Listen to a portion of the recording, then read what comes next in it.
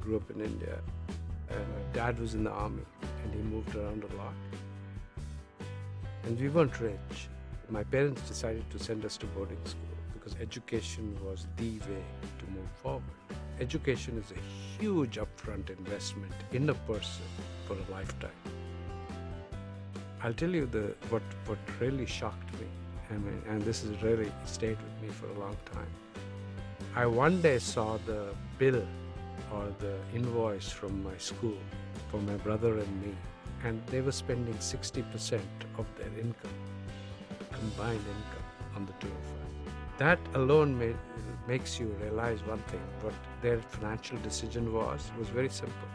They weren't looking for money directly. They weren't thinking how much two of us would earn. They were thinking of the value that investment would be worth, and for many years. And that's what finance is all about. I wish I knew finance then, because I would be able to sit down and figure it out for myself and put some numbers. That has stayed with me for a long time.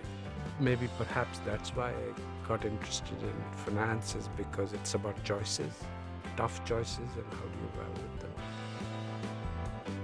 On a more emotional note, I wish more people invested in education, and that's one of the reasons why I'm teaching this class too, is through finance you want to value the worth of education, and so it's serving many purposes.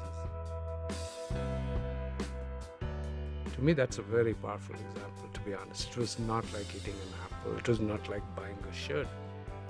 My father didn't have a car till he was 55. He was often asked, how come you're a colonel in the army and you don't have a car? And he said this, he said, I have 2 cars. They are parked in the boarding school and they're growing very well. I thought that was so sweet. He wasn't saying he's making a sacrifice. He was actually saying he doesn't need a car. And he would rather spend the 2 of us. So finance is the study of time. It makes you evaluate costs and benefits spread out over time. And that's why it's very useful later on in life, because what life is about making small decisions that become more and more complicated. That in essence is what it's all about. The beauty in that example is both about a tough decision and how you can understand it using finance. So, because it's a trade-off over time, it's a trade-off about values, it's not about money. So it reflects a lot of interesting things, including 2 cars.